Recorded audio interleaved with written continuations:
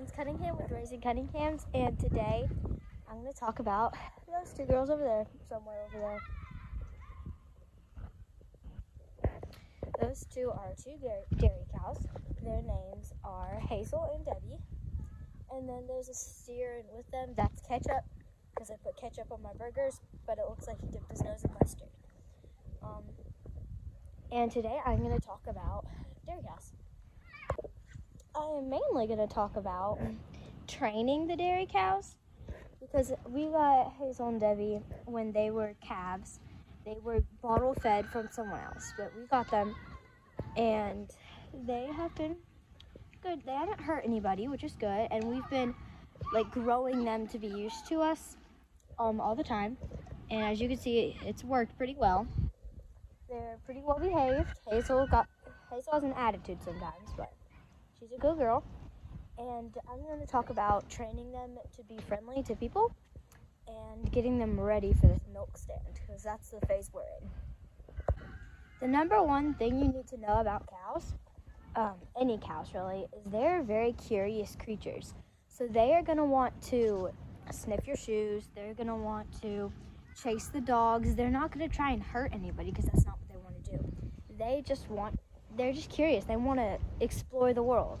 So if they get a chance to get out of their pasture, they're going to go sniff the tree. They're not going to eat the tree. They're going to go sniff it. Unless it has leaves on it, then they'll eat it. Like your selfie.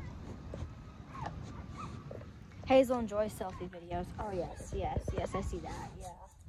Oh, I told you they're curious creatures. The second thing you need to know when you have cows, really any type of cows, but especially dairy cows, or bottle cows, anything like that. When you get them, no matter how good you think they may be, they could still get spooked by something else that they haven't seen before. Maybe it's a dog, maybe it's just like a cat, but they could get spooked and they're gonna run in any which way. It could be another person, but they could hit you. They're not gonna try to, but that does happen to a lot of people. It hasn't happened to us, but you always need to be sure they're not going to get spooked, and always be watching. Like when they put their head back to lick themselves, they'll swing it back and they could hit you. They're not going to try to, but it does happen. And you always, no matter how trained they are, you always have to be careful for things like that. There's Debbie back there. Since Hazel has had a very long time with the camera, this is Debbie. Oh yes, like I said, very curious. She is she's a little sweetheart. She is I forgot to say this. Hazel is a Holstein Jersey mix. This is what we think. And then Debbie is just a Jersey. That's what we think.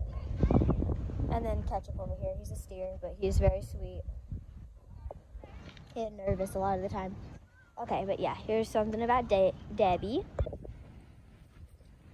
Hi, babies.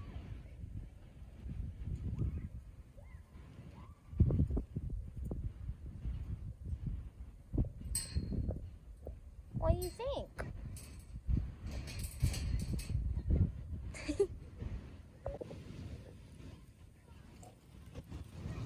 There's Mr. Ketchup and Copper. Now that you know some things about cows, mostly all cows, we're gonna get to a little bit of like the training part. And when I'm just gonna jump straight into it. Okay, so this is a very quick, short clip of all 3 phases of training your dairy cows when they're young. And phase number 1 is, as soon as you get them, put some halters on, work on leading. Okay, so phase number one is, hold on, I want to make sure I can see Deb's Hayes behind me. There you go.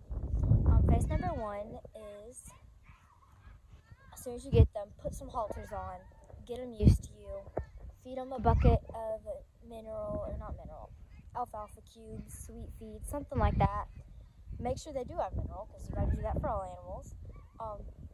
Get a lead on them, walk them around. They don't usually like being walked around that much, so be careful with them.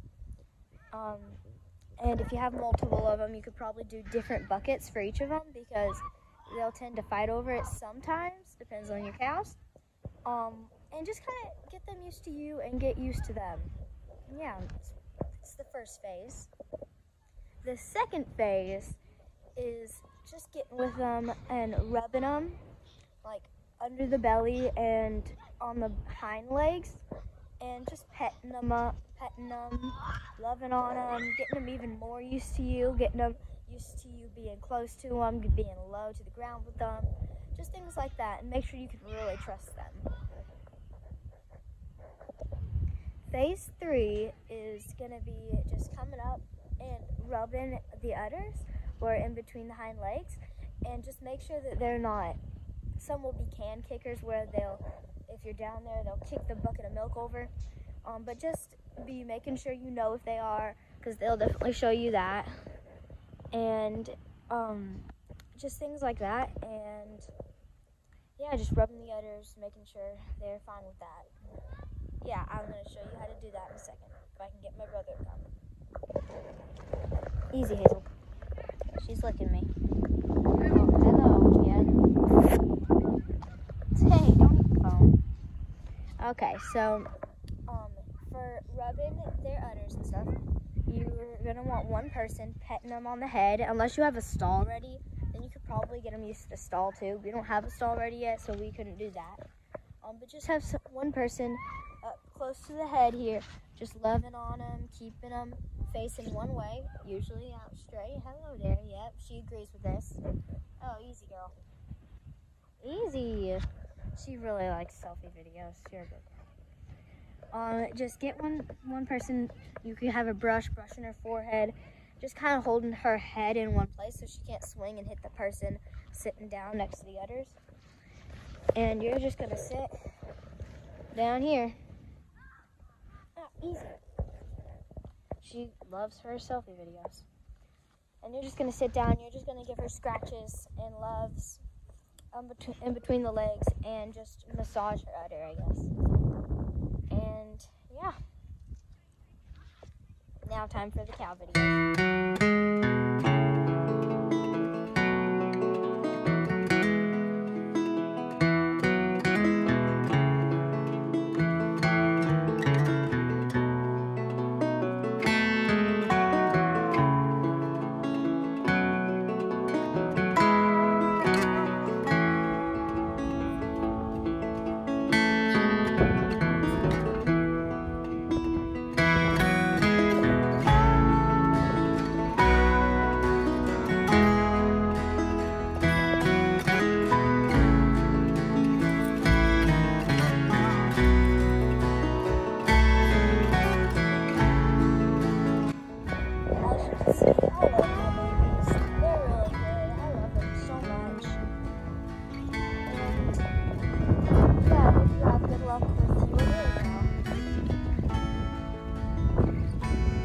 Thanks for watching.